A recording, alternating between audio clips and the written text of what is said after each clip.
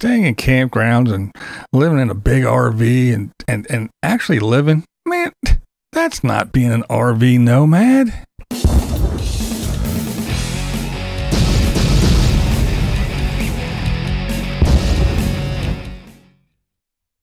What's up, BlindViews? Happy Halloween. I just did a video where I talked about a channel that I really enjoy. And, they talked about things about, the RVing and they talked the truth. And they said, look, it's not real cheap and it's not that easy. And, there are some things and there's some bumps in the road. And boy, did some people really get pissy about that one. The one big thing that was said a lot was their name. It says it all. Grateful Glamper. That's right. Grateful Glamper. Good channel. I like their channel. I enjoy their content, and I enjoy their honesty. Now, the other common argument was that, they have a big old rig and they stay in campgrounds, and they don't even try to watch what they spend. So, in other words, if you actually live, and have a good time and enjoy yourself and go places and see and do things, spend money and live comfortably, well, that's not full-time RV living. You have to sit in the desert and only go to BLM land. That's the only way to do it. If you go out there and actually travel and have fun, spend money, no, that's not full-time RVing. There's no having fun in RVing. See, it's the greatest thing since sliced bread. You had to tell everybody how wonderful it is in one sentence and then how miserable it is and how much you need money because you don't have two nickels to rub together in the next sentence. You live in your tiny little tin can and you park everywhere you can for free. You do nothing and you save money. Yeah, you can't be driving around and shit because that costs money. You got to sit still and play in the sand. Well, hey, let me tell you this. I can live in a one-room shack and sit around in a shitty neighborhood and eat ramen noodles, and I bet that is far more cheaper than full-time RVing. See, the people bitching about what these people say, they're the ones that squeeze their ass in a little RV and go from Quartzsite to somewhere in Washington somewhere, and they think that is living. Some people like to watch TV, flush a toilet after they take a shit, take a shower, turn on the air conditioner, eat real food, and go and see and experience shit. I mean, after all, isn't that why this lifestyle is so fucking great? You can go see things and do things, and you can take your house with you while you do it. Not everyone is content with looking out the window and seeing shit whiz by out and by the windshield, Not everyone's dream home is the LTVA in Arizona. Some people actually like to enjoy shit. I say it all the time. It's 2022, almost 2023, just around the corner. You all use your technology, don't you? Oh, yeah, you all have your smartphones, your GPS, and all your apps, and your cell phone boosters, and your solar panels, and your jackeries, or other battery packs, or whatever the fuck you use. Yet, you aren't happy without the basic necessities. You use all this technology, but yet, you shit in the bucket, and dump your black tanks in the wash in the desert because you don't want to spend money. But yet, it's a lot freer than, living in a house. I mean, even in sticks and bricks, there's all kinds of different people, right?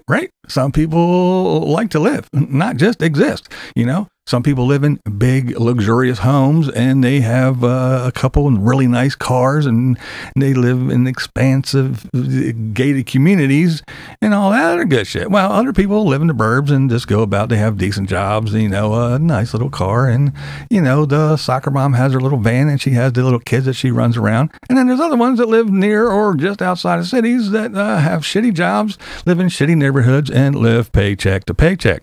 So it's no different in the RV community. Some people, you live in your little car, you and your dog and your cat, and you live in you cuddle up in your little blanket and you park next to the Bob and you hope everything will be okay. And there's other people that have fucking ginormous Class A's and drag a really nice Jeep or something behind them, and they actually go and do and see, and then they go to campgrounds, they turn on their air conditioner when it's fucking 100 degrees, and they sit in there and they go, haha, this is fucking nice. So it's the same. That's right. Some people, just because they live in an RV, doesn't mean they have to sweat their balls off. That's right. They would like to turn on the AC. And they like to take a nice, healthy, long dump and be able to flush that shit. And yes, they'd like to be able to stand in the shower and just take a nice, long, hot shower. More than once a week. So, what is the big deal? I don't understand why people got so pissy because they said, oh, it's not cheap. And sometimes it's not cheaper than living in a house. And there's a lot more to it. If you just watch the video, you would see there's all kinds of stuff they said, and it's true, and you know it, and that's why you got so damn pissed off.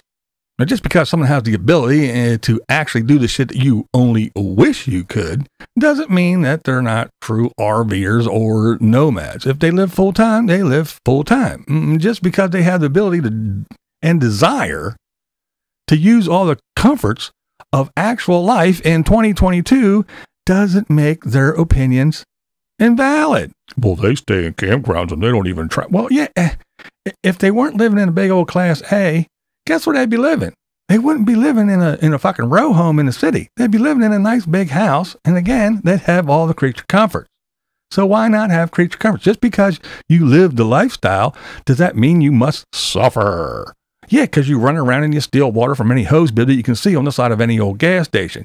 Again, you don't pay to dump your tanks. You just go out to the desert and you find a nice wash and you crack that fucking valve open and you dump it in the wash. Don't say you don't, because you do. Yeah, you plunk your ass in BLM land and you live for free. Yeah, okay, well, what do you got to do to get that way? To be able to sit out there? Again, you need water, you need to go dump, so you got to run back and forth. Fuel, yeah, you're saving fuel because you're not driving around, because you're not doing anything. You're sitting on your ass in the desert, picking the sand out of each other's ass, and then you got to get your batteries and your solar system and your charge controllers and all this other stuff, and you got your Wi-Fi boosters and your cell towers, and you got all your shit.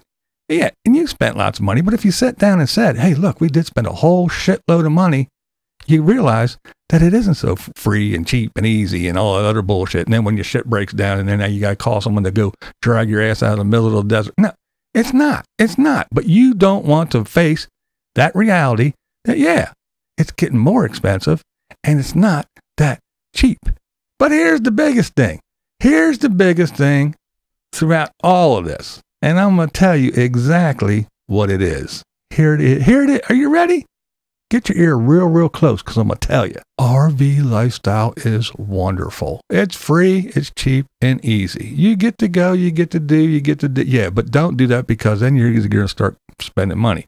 However, the biggest thing about the RVing lifestyle is the community. That's right. We're one big happy family, and we're always there for each other, and we come and we take care of each other because we're all one big happy family. Except these people who have nice big fancy things and like the creature comforts and don't like to live in the fucking desert doing nothing, so they are not part of our community anymore. So yeah, you're a bunch of hypocritical assholes. And you don't have to agree with me, but this Blind Views, and that's right. That's the way I see it. What we do here is go back.